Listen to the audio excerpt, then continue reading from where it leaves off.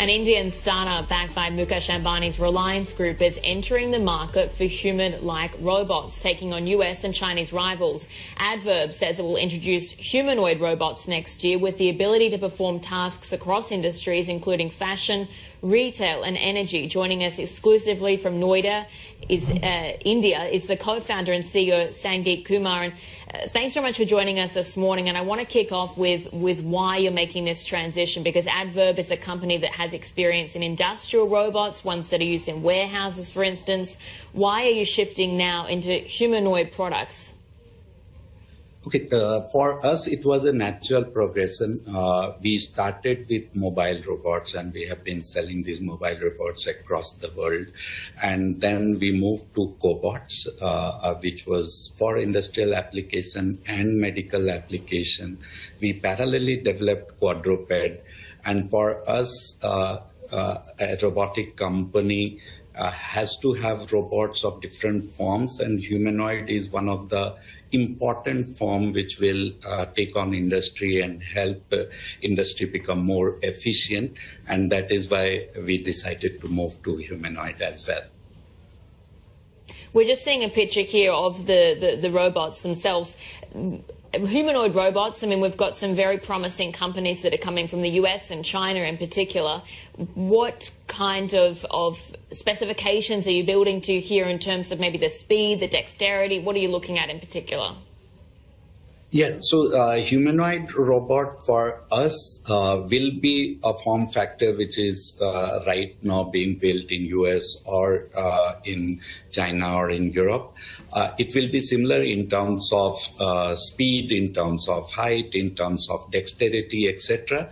But we are not stopping ourselves to only the humanoid which looks like human, because unlike, so humans don't have wheels. We invented wheels, but the humanoids of future will also, apart from walking like human with two legs, will also have wheels in certain form factor, which will enable them to be much more efficient. So we will not restrict ourselves to humanoids, which is exactly replica of human. It will be humanoids with other form factors, which will be able to do generalistic work. Today, because of physical AI or because of foundation models, which AGI enables us to do, so these robots will understand human beings in terms of the instructions which are given. And for the first time, even if those instructions are being given for the first time, they will be reconstruct or construct those instructions into subtasks and do that because they have been trained on substantial number of data or access. As I said, Addverb is backed by Mukesh Ambani of Reliance Group. He's also, of course, known as Asia's richest man. How close is he personally to this effort? So, it is, it definitely has its blessings, and we are, Reliance is our largest consumer of robots, and also we are leveraging the skills which are there or technologies which already exist in Geo in terms of perception, in terms of the stack which has been built for some other application, the 5G, etc.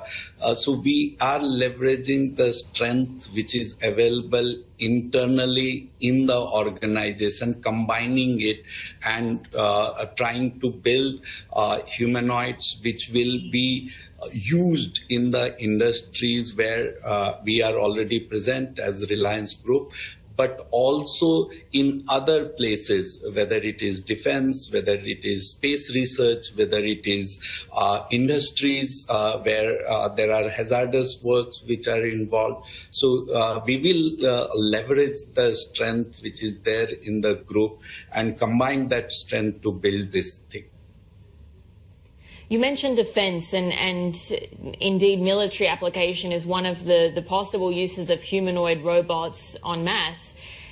When do you see humanoid robots becoming sort of a national security priority? Because in China, for instance, that has perhaps a lead in this space, certainly the government has been making big efforts to promote and to build a national industry there. What sort of support are you expecting from India's government moving forward? Yeah, so defense will be one of the largest consumer of robotics, whether it is quadrupeds or humanoids, and for different applications. And this is one important pillar of electronics warfare, including, so robots and drones are the two very important pillars of electronic warfare. Now, China is doing it extremely well. America has been doing it for some time. I think other countries would also start doing it. We have also been developing certain products specifically for defense application.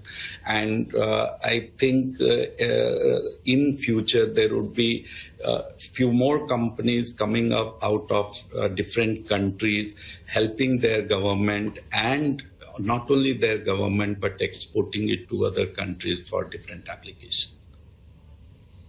Given you're saying that defence will be one of the biggest customers for these types of robots, how are you thinking about your supply chain management then, and do you see the need to keep it insulated from external threats? So, we will not, it is for sure that we will not be dependent on one country particularly. There would be our supply chain. We will take it from different countries, whether it is European or Japanese or other countries. And apart from that, what we have been doing in the last 8 to 10 years is we are doing a lot of things inside the company itself. So we are trying to build all the electronic boards which goes into the robot ourselves. So it is a vertically integrated robotic company that we are trying to build. But yes, you are right, supply chain, we will source materials from several countries so that we don't depend on one country in particular. And big question, of course, is well, actually two. How much do you want to sell these robots for? And also, when are you looking to list the company?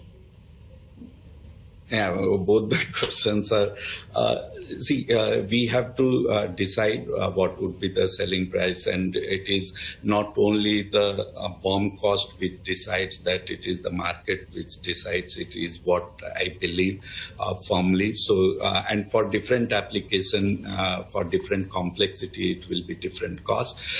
As far as our IPO is concerned, it is still far. Right now, we are focusing on growing the company.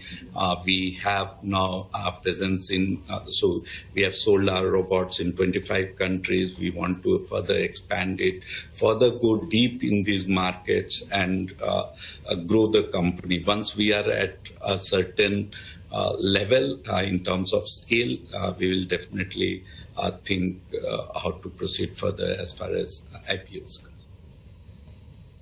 That was the Addverb co-founder and CEO, Sangeet Kumar. Come back and join us when you have those humanoid robots out for the market. But if you're a Bloomberg subscriber, you can catch up with all of our interviews by using our interactive TV function, TV Go. There you can also join the conversation by sending instant messages to our team and our guests during our live programming as well. Check it out. This is Bloomberg.